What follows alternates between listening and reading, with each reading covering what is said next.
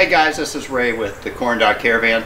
You're looking at the back of OTIS here. Today we're going to be starting with the the first part of the install with the van. We're going to be installing the original MOPAR factory hitch. Down in the links down below, I'll give you the part numbers for both the trailer hitch as well as the OEM wiring harness. I've already started with the wiring harness. I ran kind of preliminary, run it up through the channels here. I haven't actually installed it to the socket. I'll be showing that a little bit later. I've actually got it running down to the underneath the bumper here with the zip tie. Got it preliminarily run up to the driver, but I actually haven't installed it to the battery, so we'll show that in a little bit. But today we're going to be installing the trailer hitch from MOPAR, and let's get on the road. Now, before you begin any project, what you want to do is you want to start and make sure that you have the proper instructions for the assembly. You also want to make sure that you have the right number of nuts and bolts, brackets. You also have these little coil threaders. We'll run these through the chassis. But we have 8 bolts, 8 nuts, 2 brackets, and 2 threaders. Pretty simple. And we'll get started with the tools that we'll need next. Now, the tools required for this project are pretty straightforward. You'll need a ratchet, an extension. Now, this calls for a 6-inch extension. You'll need a T30 Torx bit. That's for the bolts to remove the bumper cover.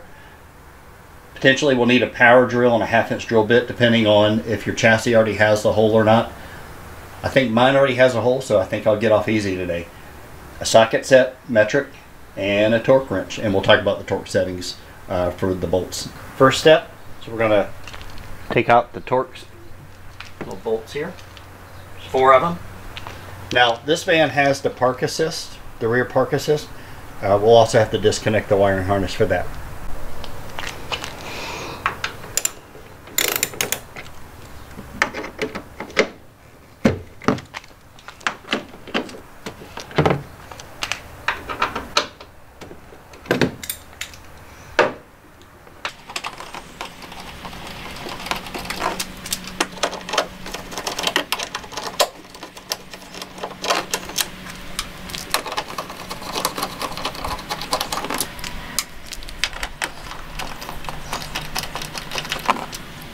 Now, we've removed the top 4 Torx bolts. Now we have 4 more on the bottom.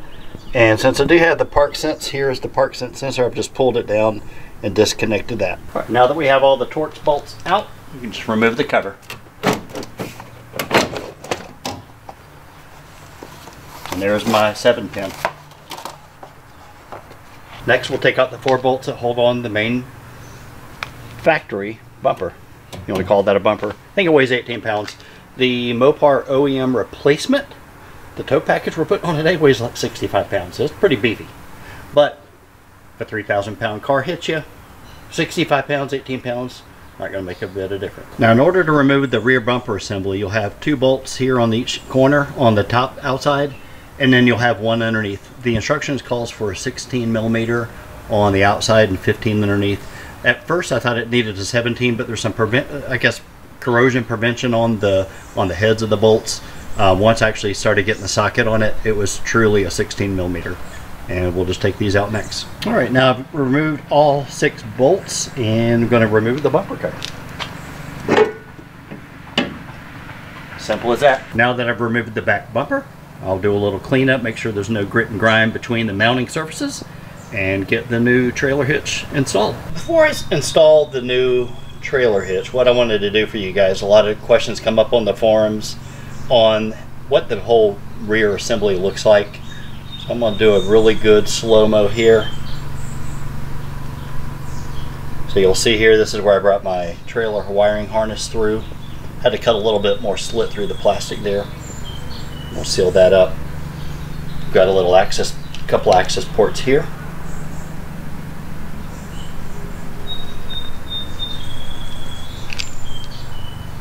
And then again, this is where the rear park assist wiring harness comes out. Pretty straightforward. I mean, it's not complicated at all. You have really just the 4 bolts on the top for the Torx for the bumper cover, 4 on the bottom, 2 of which are on these little plastic corners right here. And it's pretty straightforward. You've got your tow hooks. And also too, I'm going to go ahead and come underneath here because a lot of questions come up on the rear, or the bottom of the the ProMaster. Now, mine does have the rear heavy-duty sway bar. There were some questions recently on this, what the underneath looked like, the tow bar, you know, the sway bar. I'm just going to do a quick little.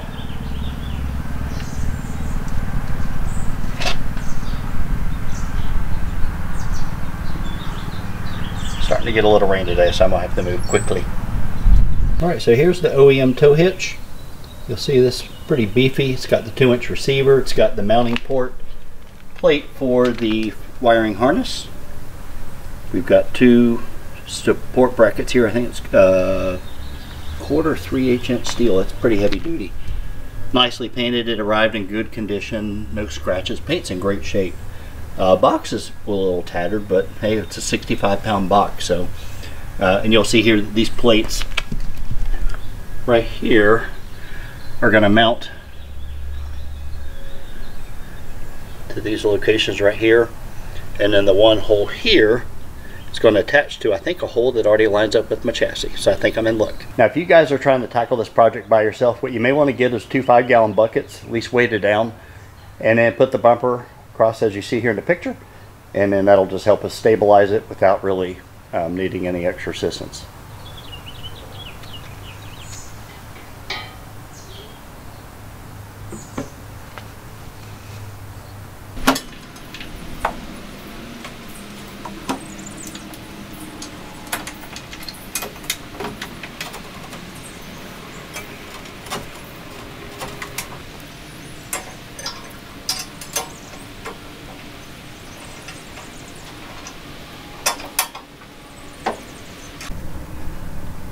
Now guys, I'm in luck. Right here there's a 1/2-inch hole that bracket's going to fit into. So I don't know when Ram made the change. Now this is a 2018 3500 extended. I don't know if that makes any difference. But before you even get started on your project, maybe even before you order, you may want to go and just check out and see if you've got it here. As you can see, here's the mounting point. There's the rear leaf spring bracket. And then there's the 1/2-inch hole right there. And then this bracket here has the 2 bolts here that attaches to. So far pretty simple. Now, even though the instructions called for a 16 and a 17 millimeter, the 2 bolts here, or the 2 nuts on this back end, actually is an 18 millimeter. So make sure you have an 18 millimeter handy.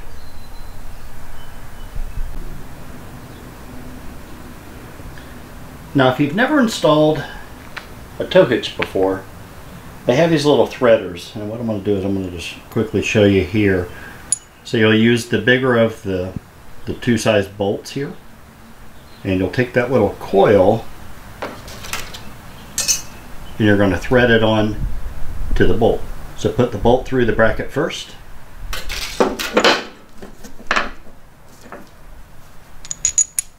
Like so. Take your little coiler and thread it on. Don't try to shove it on, just thread it on. It's coiled perfectly until it's good and tight. Now you're ready to thread it through. Next step, we're going to take this little plastic little rubber cover. I'll pop that out.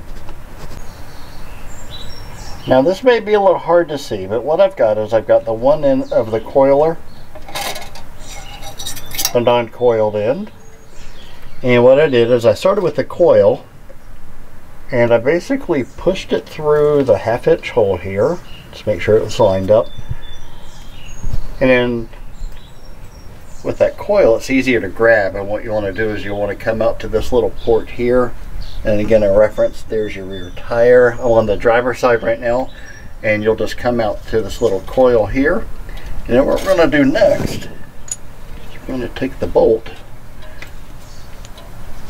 I'm going to run it through the bracket, run it through the coil, and basically, get here back in focus, we're just going to spin the coil up to the bolt.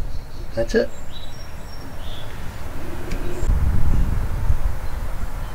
Now you'll see I've got it threaded through, I've got the bolt pull through. One thing you have to do, I noticed when I put it through the square hole here, what I had to do is actually I had to slide the bracket down the threader a little bit. You couldn't have it engaged with the bolt because when you try to put it in, the angle just doesn't work. So thread it through. You put the thread or coil through, have it with the bracket, obviously with the bolt assembled like we showed, and then what you'll do is you'll put the bracket through the square hole first, and then immediately from behind that put the bolt through. Doesn't matter if it's locked in, because when the bolt comes through here, what you're going to do is you're just going to finagle that, make sure it's lined up good, otherwise the bolt's not going to come through the holes properly. And then as the bolt starts to come through, you can kind of turn the bolt with your finger, and you'll get it to lock into that square recess that's in that bracket that you saw. So next we'll get the coiler undone from the bolt and hold it tight while we do it, and then get the bolt threaded. Alright, well, I got a little rained out while I was threading those single bolts, the 1/2 inch through the frame, and got rained out a little bit. But I went ahead and got those installed. One just suggestion that you guys, if you're doing this, the bolt and the nut that go through the frame, what you may want to do, at least on the bolt set that I have, when I was attempting to thread the nut on the first time, it was pretty tight. And what happened was the bolt started spinning on the inside and really couldn't torque down good. So what I did was I took it back through, re-threaded it back through the hole and everything, and then put the nut on the bolt just by itself, ran it through a couple of cycles, got it good and loose, or at least the threads good and workable, at least hand tightened. And then at that point I re-threaded it through, and then it worked really good. I went ahead and got the cover on. What's interesting about, at least with this MOPAR, I did have, and I guess it's in the instructions, the underside of the bumper cover, about 9 inches wide and about 1.5 inches, you have to trim out the plastic. I guess the metal reinforcement just kind of blocks it. It's in the instructions. Last thing I want to do, I've got the 4 Torx up at the top holding the cover on. What's peculiar though, in the bottom, the 4 Torx, only the bottom 2 corners had threaded holes in it. So there's 2 Torx bolts in the center, so just adjacent to the receiver, you won't have a Torx that tightens in there. And then last thing I'll do here is put the 7-pin connector in, and I'll go ahead and get that done now.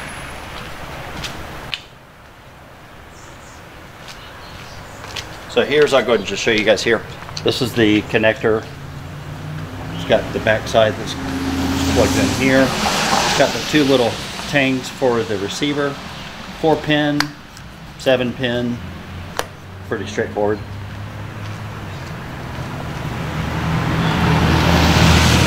What's going to happen, it's going to go through here, and then that just clips into the harness here.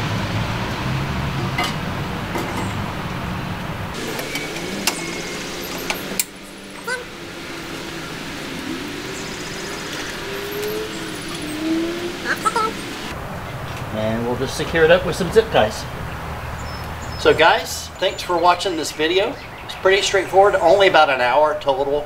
Had it not been videotaping, it'd been a lot quicker and easier. But wanted to show you guys there's not a lot of videos out on the MOPAR installation.